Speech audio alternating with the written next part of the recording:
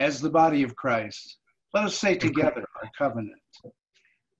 We who are called of God into this Christian community, covenant together, seek to know the will of God, to experience the joy and struggle of discipleship, to proclaim in word and deed the love of Christ, and to work for peace and justice among all people. We trust God's promise of grace and forgiveness and the presence of the Holy Spirit in our trials and rejoicing.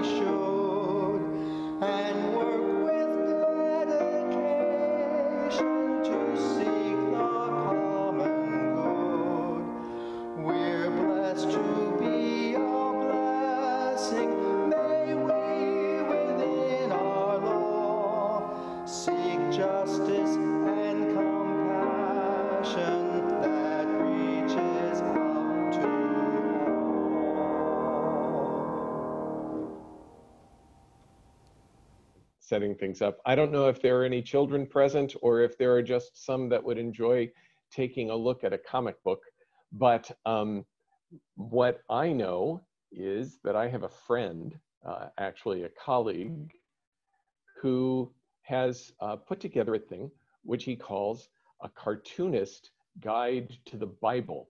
He's a Lutheran pastor, and his name is Steve Thomason. And for the last few years, he has been putting together Bible stories, finding ways in order to be able to tell Bible stories that are creative and wonderful.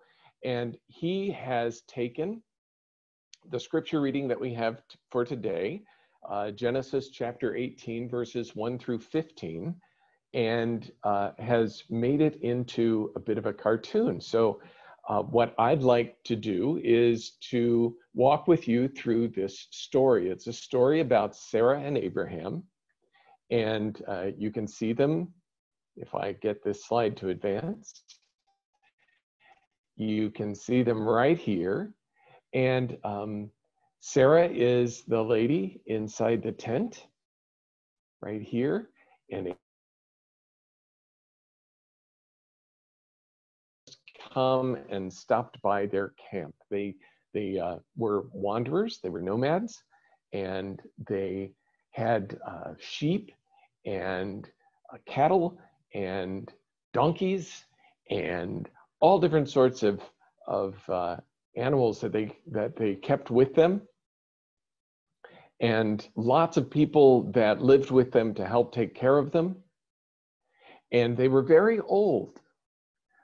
You may know that Abraham, by the time this story is told, is 98 years old, and that Sarah is 89, and that they had hoped for all of their adult lives, ever since they'd gotten married, that they might be able to have children. And they weren't. It just never happened for them. And so they'd given up hope on the idea of having any children. And then one day, although God had promised Abraham in a bunch of different visions, had told Abraham that they would have lots of children. They would have as many children as there were stars in the sky. There would be as many children as there were grains of sand in the desert. There would be as many children as they could possibly imagine. But no, they didn't have any, not together. So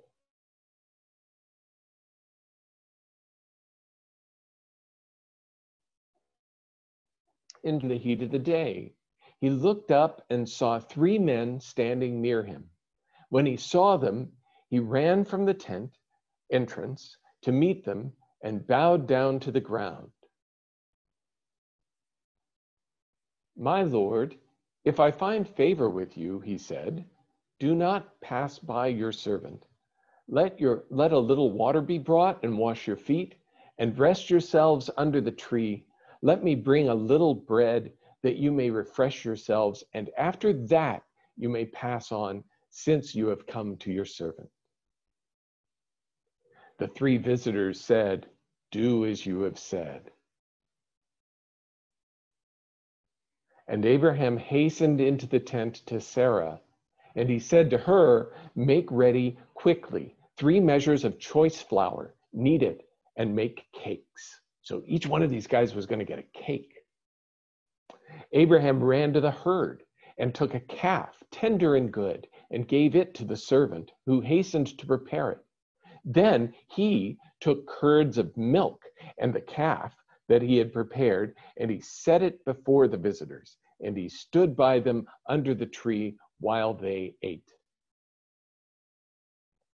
The visitors, as they were eating, said, "Where is your wife, Sarah?"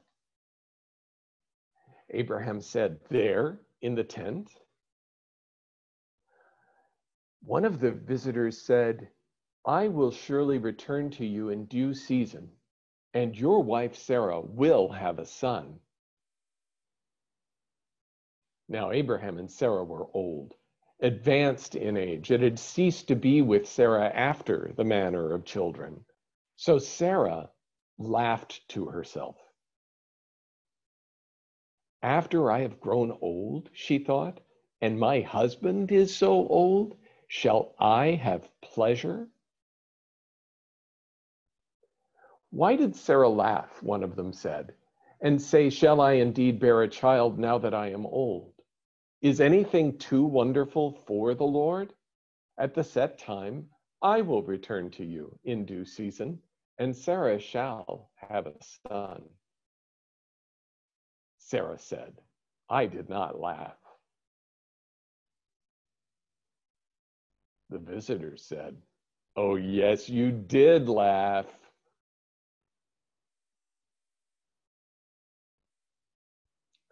Well, that's the story of Abraham and Sarah and the 3 visitors that came to see them there by the oaks of Mamre.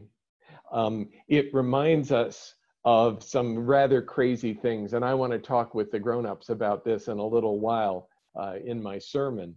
But I want for all of you to know, you young people and you old people alike, that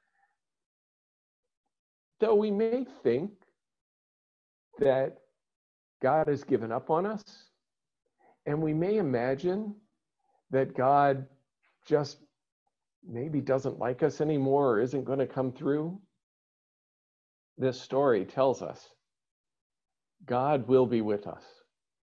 God hears our prayers and cares about us.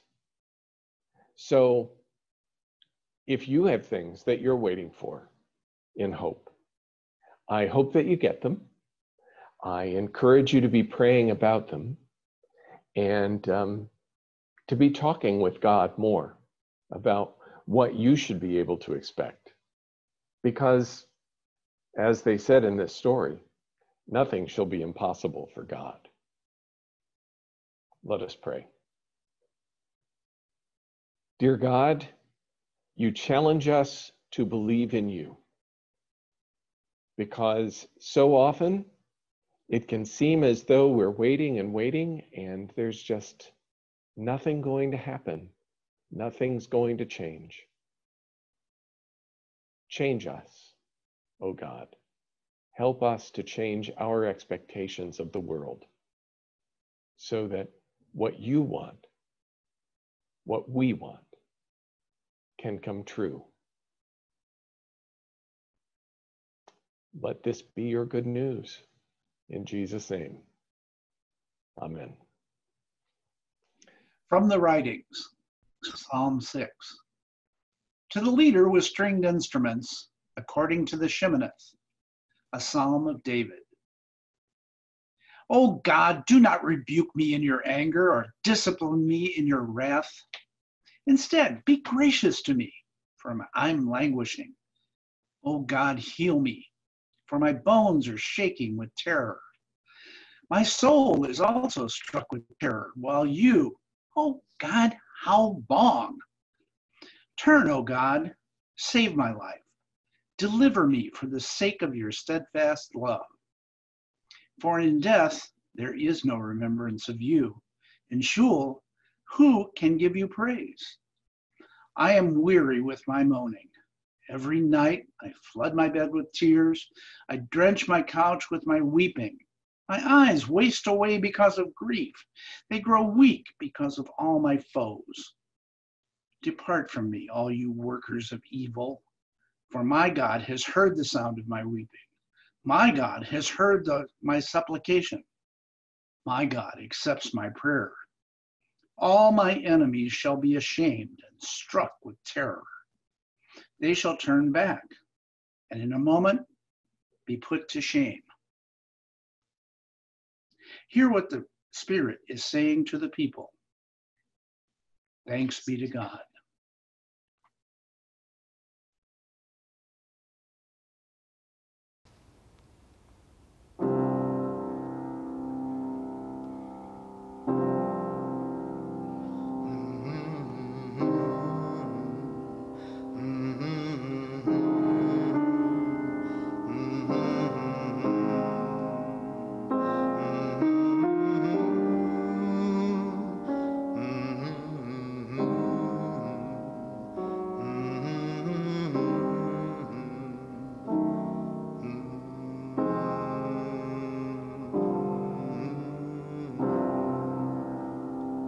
My heart is breaking, my fury shaking, my soul is tired, my breath is gone. I ask how long, Lord, this evil season, unending pain and tears. My heart is breaking, my fury shaking, my soul is tired, my breath is gone. I cry, how long, Lord, this evil season, unending pain and tears.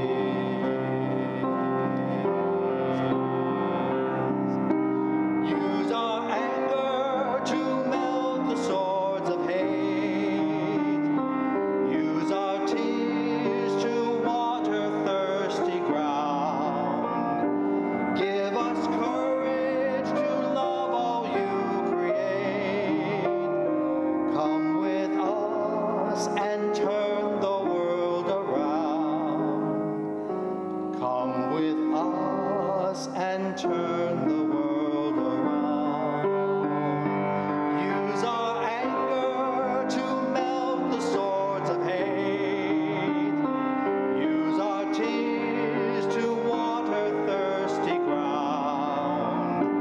Give us courage to love all you create.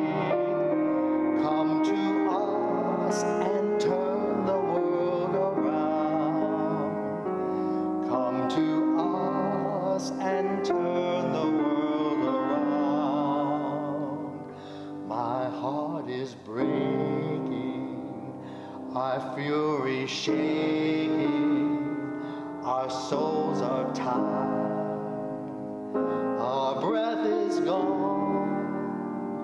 We cry, how long, Lord, this evil season, unending pain and tears.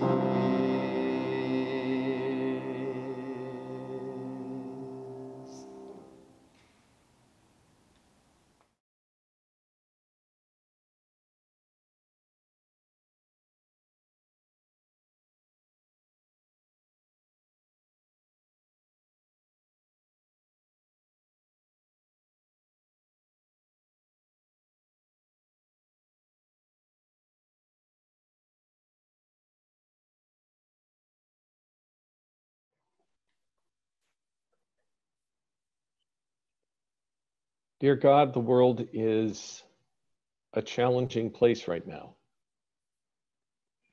And we pray for your inspiration and guidance as we seek to know anew who and how you call us to be. Your people, Christ's body, enlivened by your Spirit. Amen.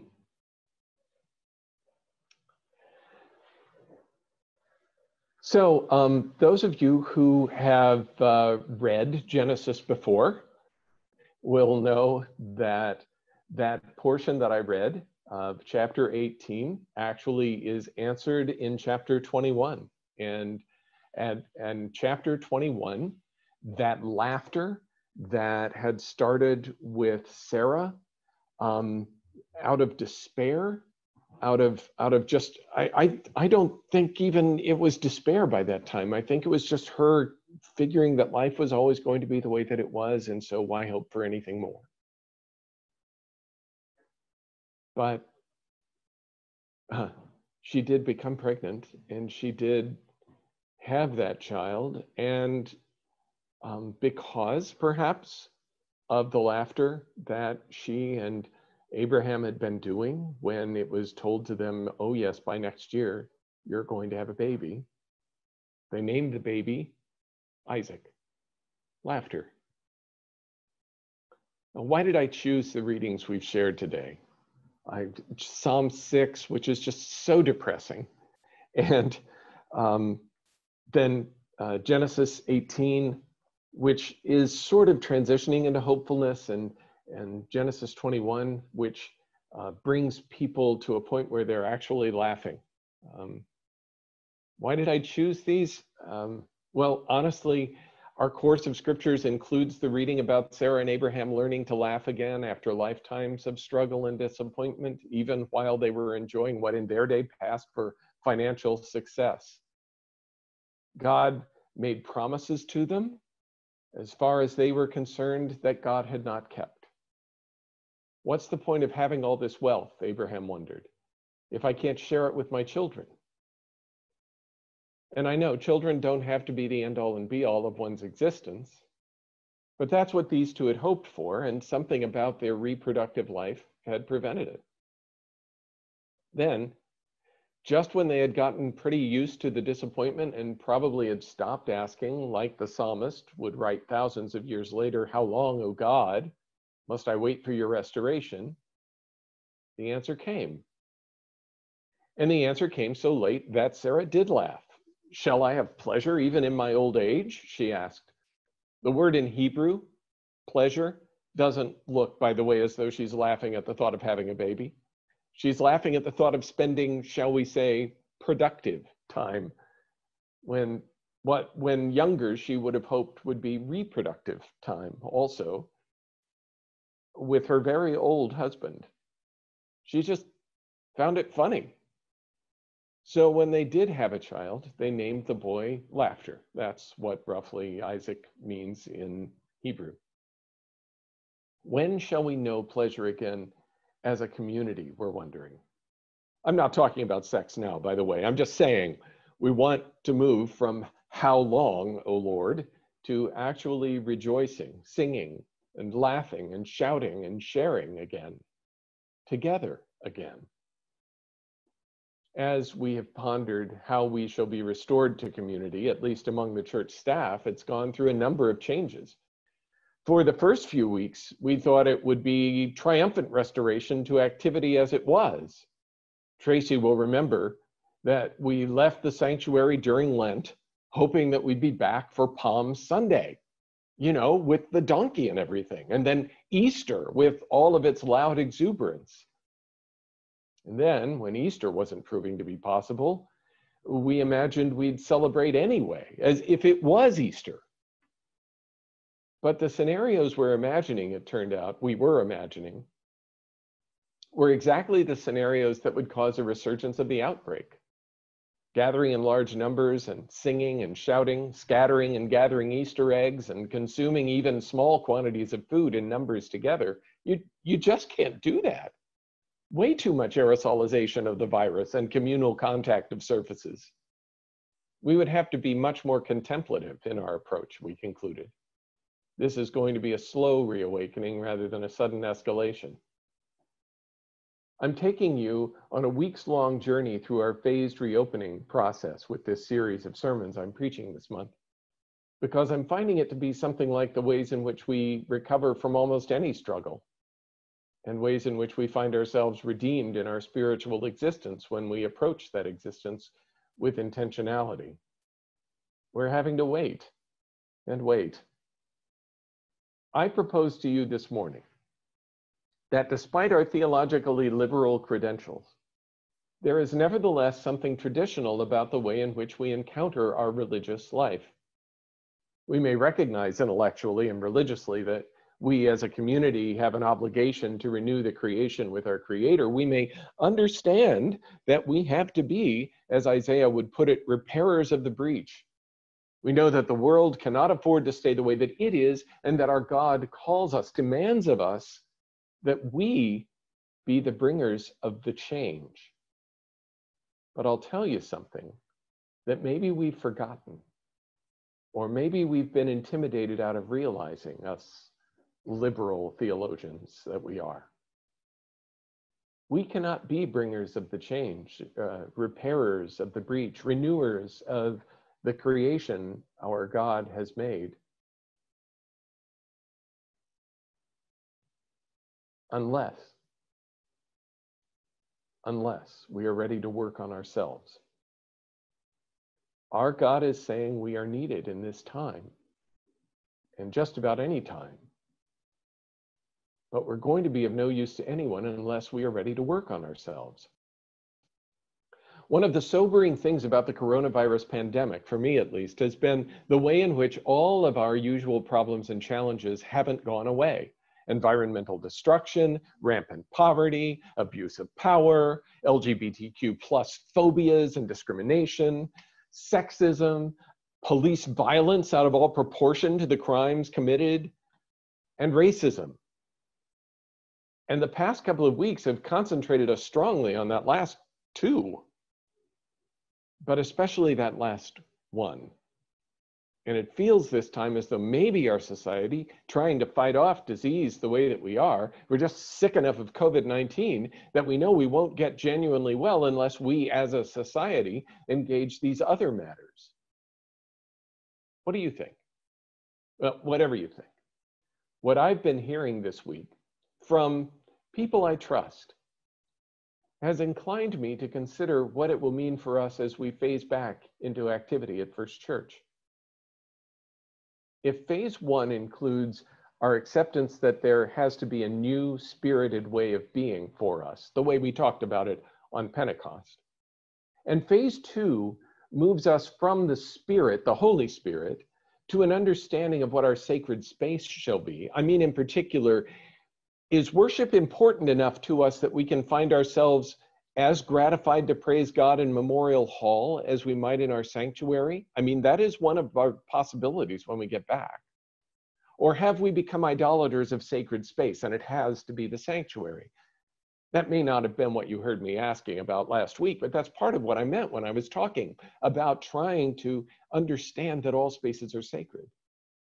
Well then, phase three, when we actually are able to gather, at least in small numbers, in some space, and this worship, whether it is in Memorial Hall or the sanctuary or anywhere else for that matter, what will make our efforts genuinely meaningful?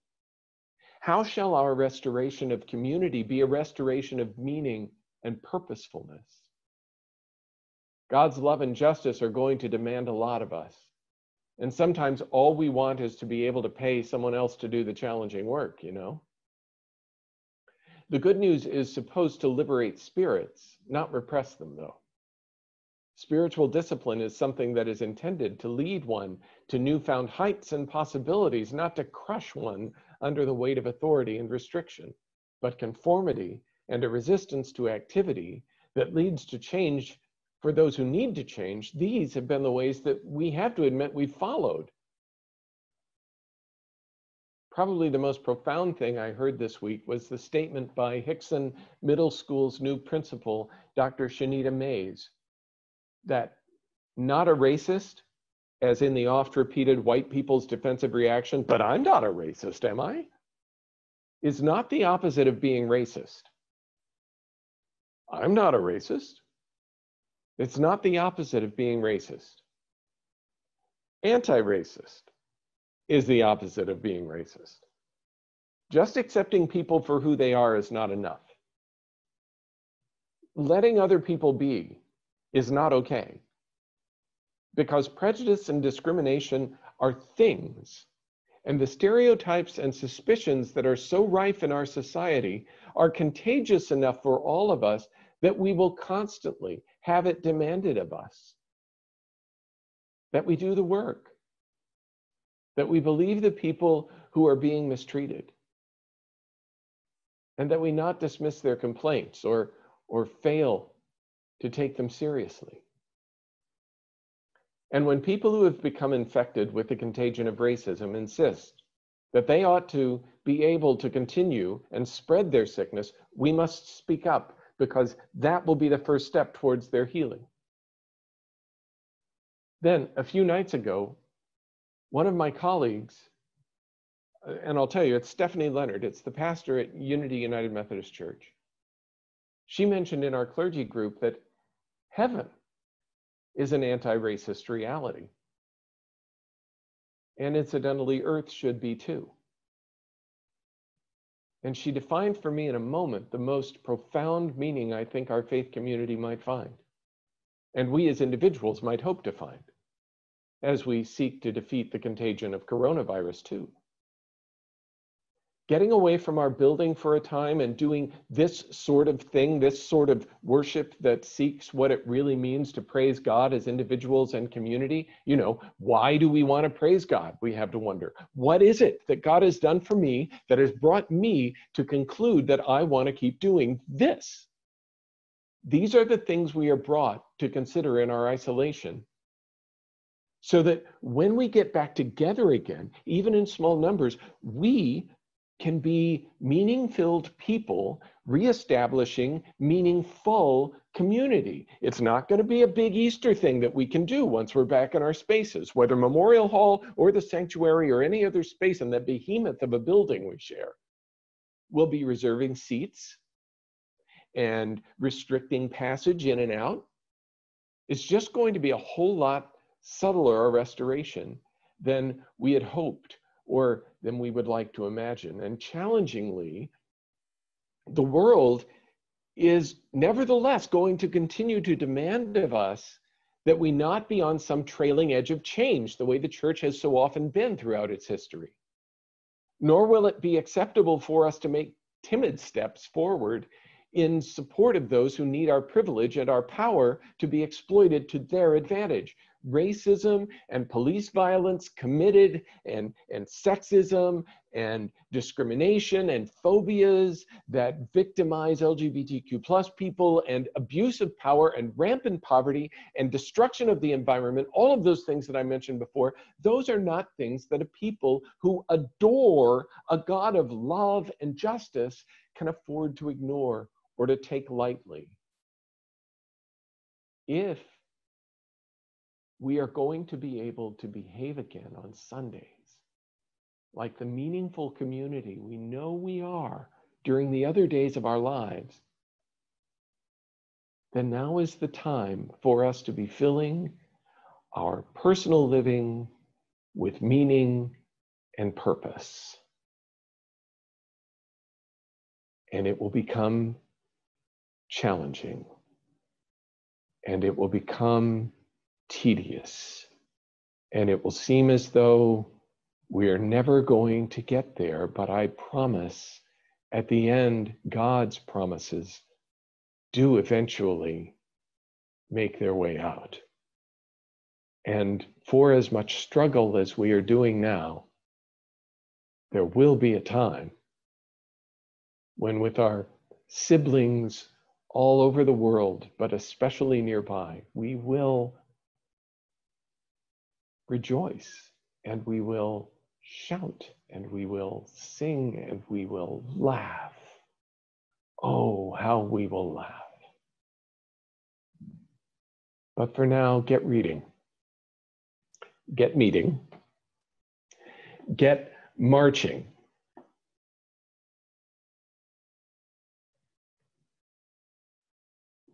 Thanks be to God.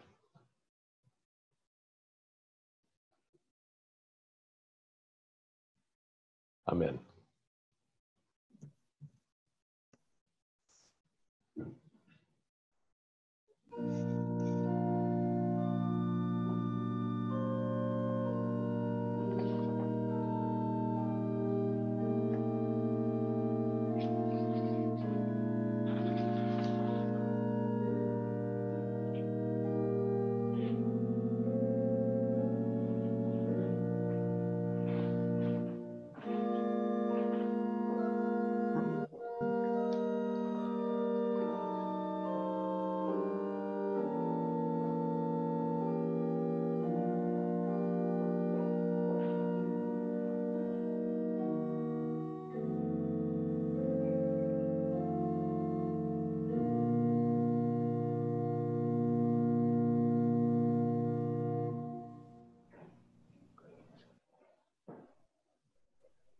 Let us remember today these people and situations for whom we are praying. Yeah, join me in an attitude of prayer.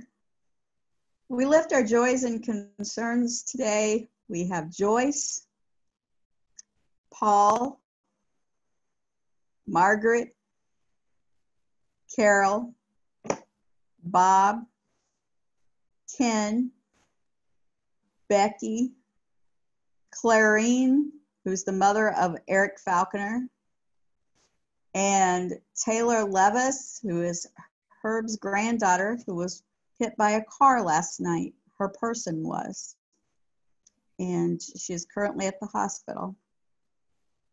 Those who are worried about their business or their unemployment or their employment.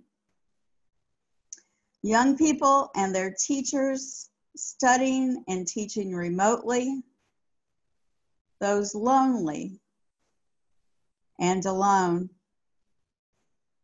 People with stressed home situations intensified by quarantine. First responders, healthcare workers, delivery personnel, protesters, and police. And now, Dave, I'll give it to you. We remember also people of color who deal with anxiety every day, the stress of living from one day to the next. There was a prayer of gratitude to God for the curse and the blessing of technology, which came earlier. And we're experiencing a little bit of that right now. Let me see if I can get us back to where we're supposed to be. There we are. Prayers for those dealing with mental and physical ailments during periods of self-isolation.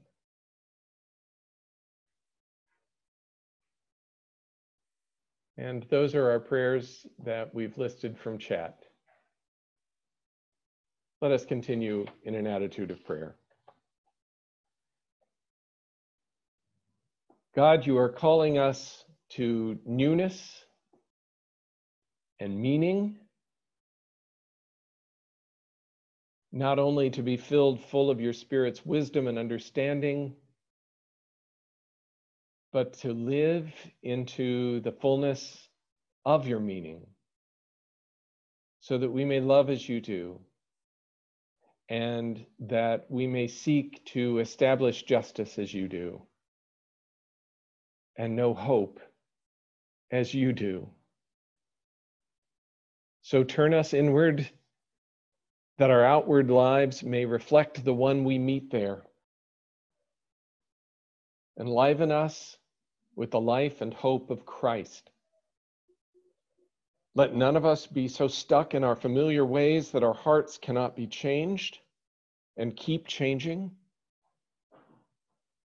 Help us to know your hope for us so that we may have hope for ourselves, our neighbors, our siblings, and our world. And in this Pride Month, keep us true to our open and affirming statement and to our covenant, that indeed, no matter who anyone is that comes to us or where they are on life's journey, that they, as we have found for ourselves, might be welcome into our community.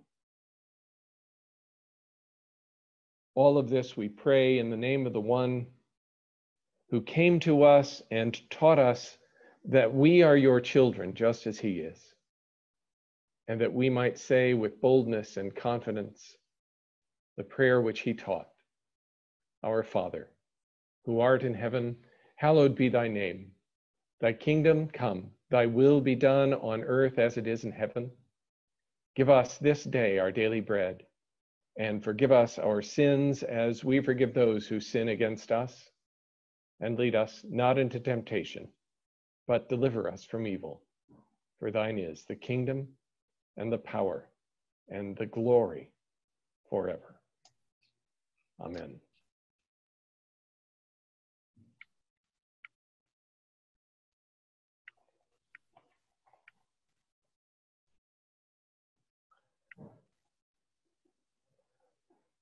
The benediction for this morning is actually the words of a song, a translation into English from the Spanish, the song which in English means, "Sent out in Jesus' name." Sent out in Jesus' name, our hands are ready now to make the earth a place in which God's realm may come. The angels cannot change a world of hurt and pain into a world of love, of justice, and of peace. The task is ours to do, to set it really free. Oh, help us to obey and carry out your will. You are sent forth in Jesus' name. Be ready to laugh, to rejoice, to dance, and to shout. When the time comes that we can actually do that together. Peace be upon you.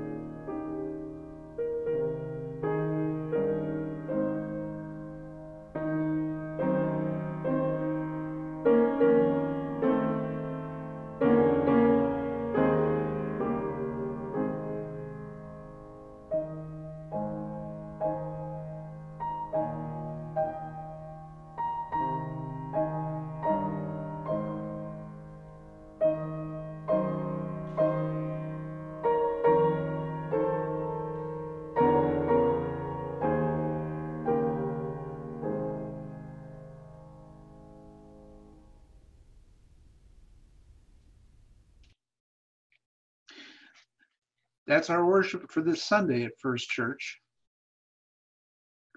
We won't be collecting offerings during our worship services until after a vaccine is found for the novel coronavirus. So if you would like to support First Church with a financial donation, and you're able to, Please send a check to First Congregational Church, 10 West Lockwood, Webster Groves, Missouri, 63119, or go to our website, firstchurchwg.org, and go to our donate page. Church members, please note that we will be conducting an election on June 28th for our congregation's leaders, following worship on that day. The slate of candidates was included in this week's e-news. Printed ballots also will be sent through the Postal Service to those who receive most of their communications from the church by mail. Voting can take place either in advance with that paper ballot or by email, sending it back to the church, or else by a show of hands using the Zoom platform on June the 28th. Thanks for sharing time with us today. Our worship has ended. Let our service begin.